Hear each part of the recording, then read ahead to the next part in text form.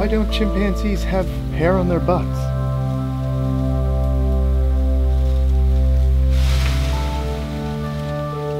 Did I take out the garbage?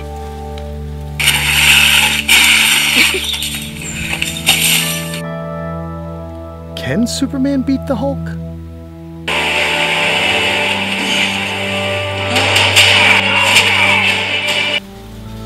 Can a Galapagos tortoise breed with an Aldabra? You got questions, we've got answers. Just ask Kenan.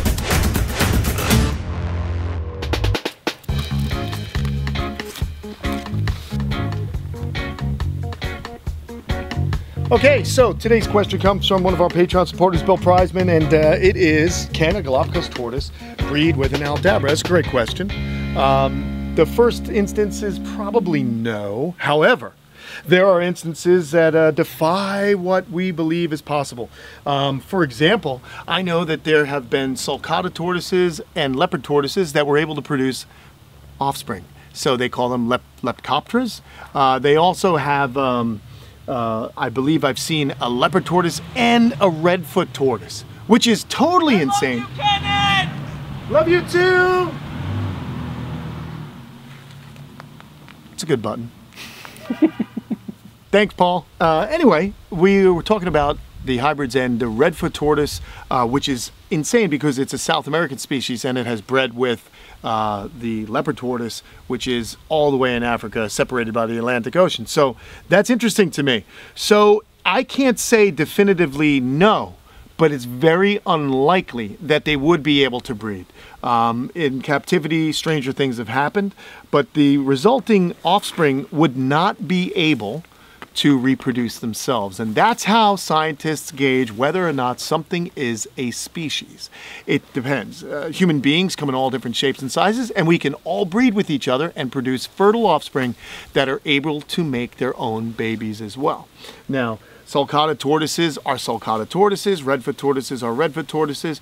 The reason why the leopard and redfoot didn't work out is because they're definitely still two different species, however closely related, but they're unable to produce offspring that would then in turn produce offspring themselves when they reach sexual maturity. So it's a very confounding question. You know, right now there's no definitive answer that I can give because, as we've seen, stranger things have happened. It would be interesting because both are island species, both attain a very large size, both are almost identical in habit and diet, but you know what? I don't know. Good question there, Mr. Prayson. Has anyone ever attempted this sort of thing? I mean, not that I know of. You know what? Let's call Sam Pascucci and see what he says. I gotta think that, like, it just seems like someone must have Let's get Sam. There's a lot of people who have Aldabras and Why not? Let's phone a friend. You know, I don't pretend to know absolutely everything, but let's see if we can get Sam on the horn. 1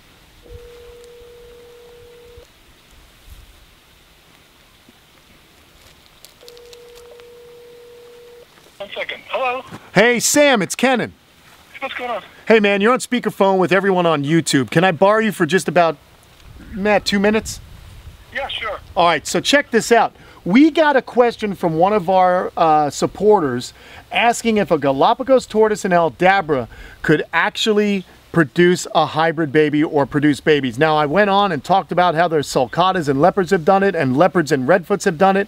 So I can't answer definitively whether or not that can happen. But in your experience, having had both animals, have you ever seen any kind of breeding behavior, or have you ever heard of someone do that? I've never heard of it ever being done or ever being accomplished where they were actually fertile, but I've had cases where my Galaps have mounted, and vice versa, have mounted the opposite species. Well, that's pretty incredible. Now, yeah. That's really awesome. So, have you ever heard of these hybrids between leopards and sulcatas? Sure. Very cool, man. Well, thanks, dude. I just wanted to see whether or not you had ever heard of anything like that happening.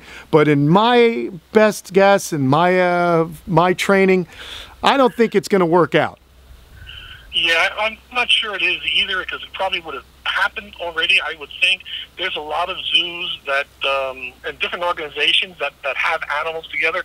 I don't keep them together. I keep my Aldabras separate from my Galops. But over 35 years, they have been together for one reason or another. Moving from one pen or another, and the males will jump them.